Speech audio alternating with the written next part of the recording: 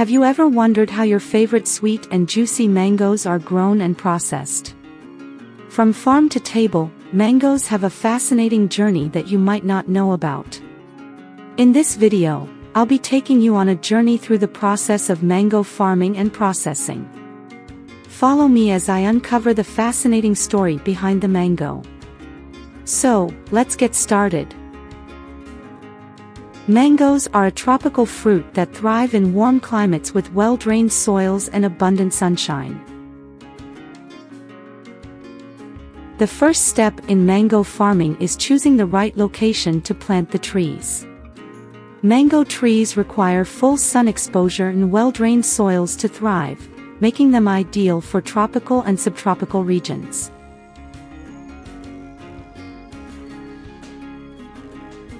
Tree spacing will determine how many trees will be needed. Spacing will also affect yield, growth, and the management practices of an orchard. The spacing of mango trees can vary depending on the specific variety of mango, the soil type, and climate conditions. In general, a spacing of 30 to 40 feet between trees is recommended for most mango cultivars. However, some dwarf or semi-dwarf varieties may require a closer spacing of 10 to 15 feet. After about 6 months, the mango is ready to be harvested. However, the timing of mango harvesting depends on the variety of mango, climatic conditions, and the intended use of the fruit. Mangoes can be harvested when they are mature, but not fully ripe. A mature mango will have reached its full size, changed color, and will give slightly when pressed. Mangoes are usually harvested by hand. This method is a traditional method of harvesting mangoes that has been used for centuries. Hand-picking mangoes allows for a more selective harvest. The picker can carefully choose the ripest and healthiest mangoes, resulting in higher quality fruit. This method also can minimize the risk of damaging the fruit or the tree during the harvesting process. The picker can carefully remove the fruit without pulling on the stem or damaging the surrounding branches. Hand-picking mangoes requires minimal equipment, but it's important to have the right tools. A ladder, pruning shears, and a basket are essential for successful hand-picking. When picking mangoes, it's important to grip the fruit firmly and twist it gently to remove it from the stem. Avoid pulling or yanking the fruit, as this can damage the tree and the fruit.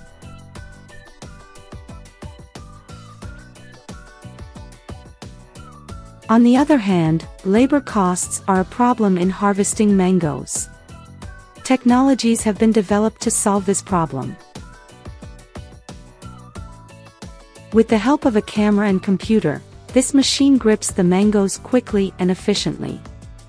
It will pick up, pick, and drop the mangoes into the container.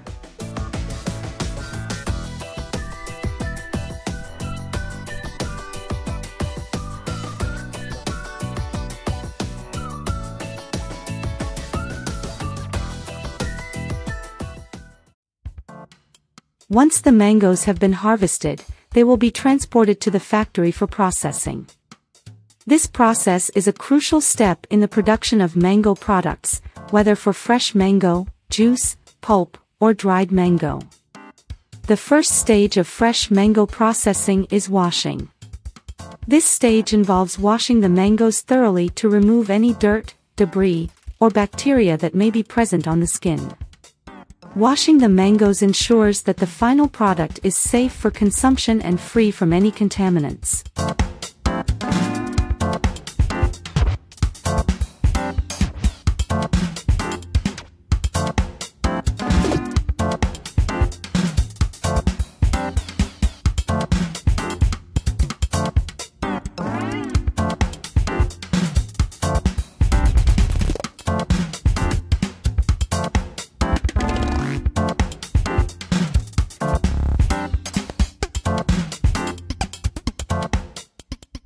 After washing, the mangoes will go through sorting and grading processes.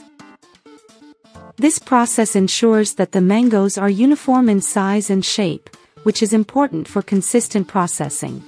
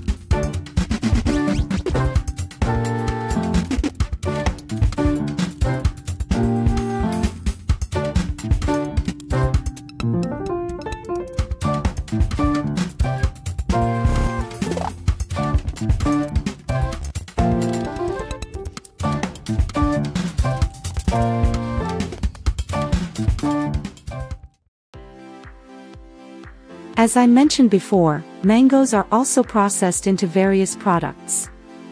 In this factory, let's see the process of dried mango.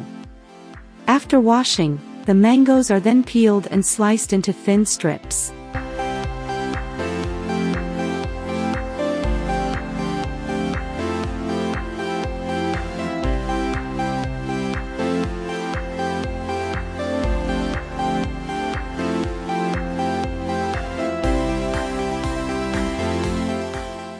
The sliced mangoes are then placed in a dehydrator, which removes the moisture from the fruit. The drying process can take up to 24 hours, depending on the thickness of the slices and the type of dehydrator used. The ideal temperature for drying mangoes is between 120 and 140 degrees Fahrenheit.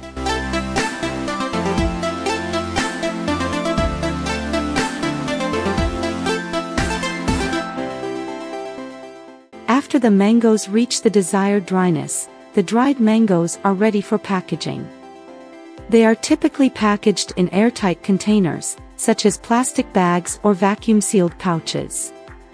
The packaging is important to protect the dried mangoes from moisture, air, and light, which can cause spoilage.